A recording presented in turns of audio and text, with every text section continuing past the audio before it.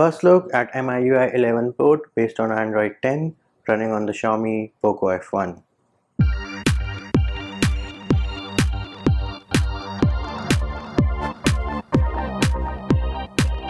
If you haven't already subscribed, make sure you subscribe to the channel and click on the bell icon to get notified of new videos. Hey peeps, what's up? Munchie here, back with another video, and in this video we're going to have a first look at MIUI 11 port based on Android 10 running on the Xiaomi Poco F1. Now how do you install this port on your Poco F1? I have a separate video for that which is linked in the description of this video, and it will also pop up as a card on the top right of your screen. So this is how the port comes out of the box. Do note this is a port of Xiaomi EU and this is a Frankenstein build wherein the system is from Xiaomi Mi 8 and the vendor is from Mi Mix 2S, for those of you who know what I am talking about.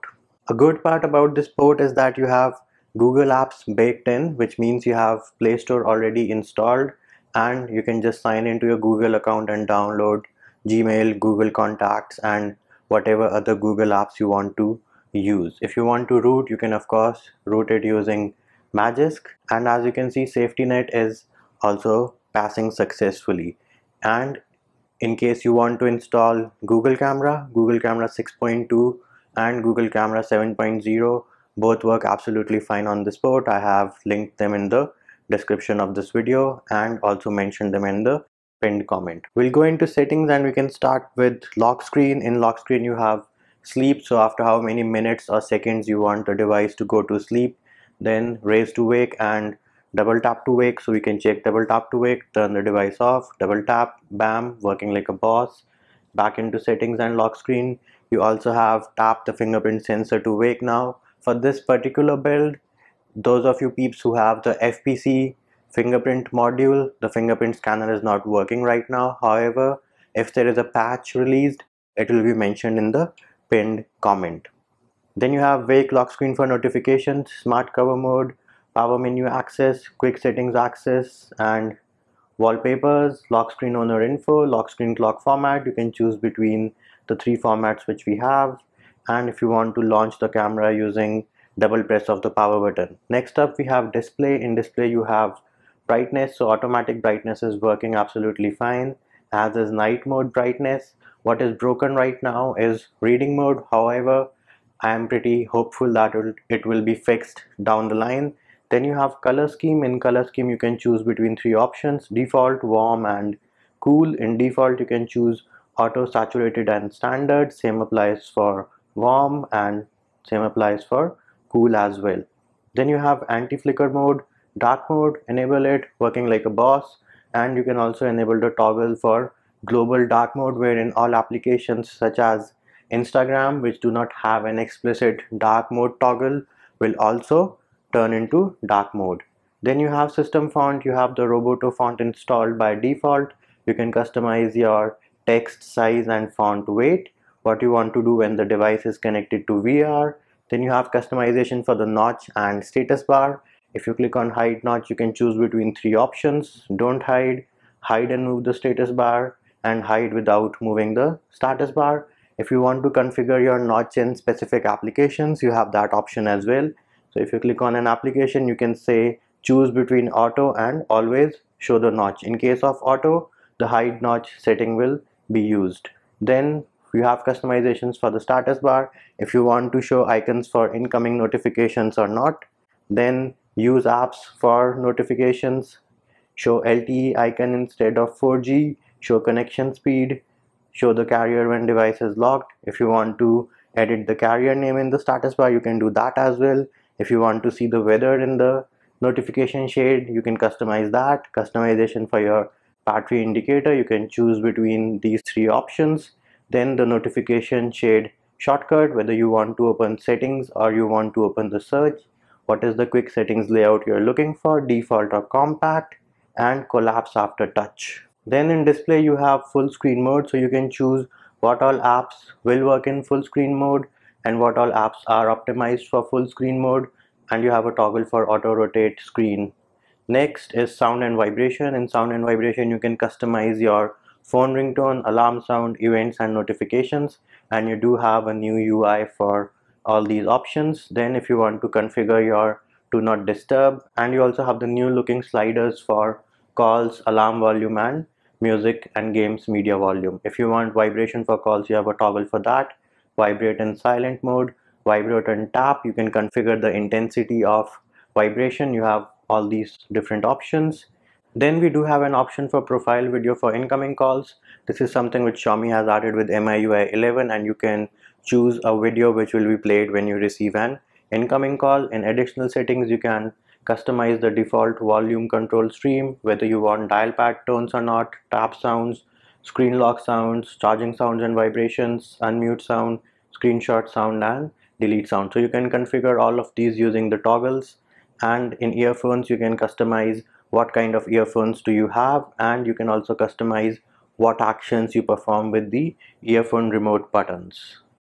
Then we have notifications. In notifications, you have three different options on top. So lock screen notifications, you can customize your lock screen notifications, whether you want to see the notification content or not, or you do not want to see any notifications on the lock screen. Then you can configure lock screen notifications from all the applications which are installed on a per app basis using the toggles provided.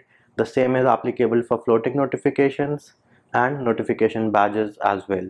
If you click on notification shade, you have the toggle for expand top notification, and you can also choose your notification style, whether you want Xiaomi's MIUI notification style or you want the default Android notification style. And you can also sort your notifications by time received, number of notifications received, apps that can show notifications and app that cannot show notifications. Then we have customization for the home screen. So you can configure your default launcher if you install a third-party launcher. Then what is the home screen style you're looking for, regular or with application drawer. -1 screen option is to determine what you want to see when you swipe towards the right from your home screen. Right now it is set to app vault. Let me set it to Google, go to the home screen and swipe, and bam, there it is. You can see that it opened up my Google feed. Then you have customization for the app drawer, which will be enabled if you choose your home screen as an application drawer. Then you also have a toggle for swipe up on home screen to open search. So it is enabled and I swiped up, it opened up the search application. If you do not want this functionality, you can always turn it off. Double tap to lock the screen, you have a toggle for that. Fill cells of uninstalled applications, shake to fill empty cells, lock home screen layout in case you want to lock the layout of your home screen. What are the number of rows and columns for your home screen layout? You can choose between these different options. And what is the icon size you're looking for? You have various options for that as well. If you want to see the memory status in the recents, if you want to blur app previews, you click on the option and you can select the applications for which you want to blur the app previews in your recents, and if you want to see suggestions in your recents. Then you have wallpaper. You can customize your wallpapers. You can also choose between 4 different video wallpapers, and I'm pretty sure you can download more video wallpapers from Xiaomi's store if you want to. Then you have password and security. So face unlock is working absolutely fine. Password also works absolutely fine. And as I mentioned earlier, fingerprint scanner is broken for FPC users. It does, however, work with Goodx fingerprint scanner. Now, how do you know which fingerprint scanner do you have? You can download an application called Device Hardware Info from the Play Store, and it will show you what fingerprint scanner you have. Then you have battery and performance. In battery and performance, you have battery saver, and you also have ultra battery saver mode. And once you click on OK, this is what it's going to do. It is going to turn your phone into basically a phone. That is, you'll be able to make and receive calls, messages, and that's about it. Nothing much or nothing other than that. Your social media and all those things will be cut off. If you want to exit it, you need to tap on the top right and it will turn off your ultra battery saver mode. In case you want to see your battery usage stats, you have the option for that as well, which will show you your screen on time.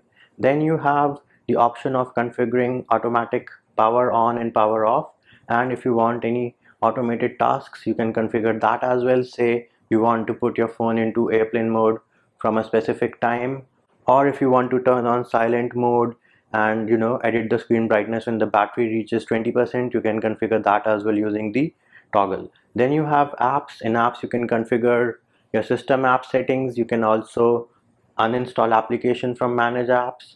You can configure your permissions. You can configure dual applications, and in case you want to lock certain applications, you can do that using app lock. Then we have additional settings. In additional settings you can configure your date and time, and you can also configure your languages and input. You do have different languages available, so this is a multi-language ROM.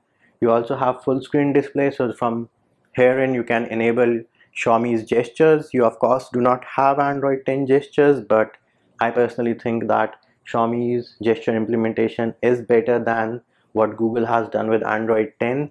And if you want to use the old school buttons, you also have the option to mirror the back and recent option if you want to. Then in additional settings you also have button shortcuts. So if you want to assign a shortcut to say launch the camera, or you want 3-finger screenshot, you can do that from here. And you also have other options to say turn on the torch, turn off the screen. You can configure shortcuts for all of those options which you saw on that screen.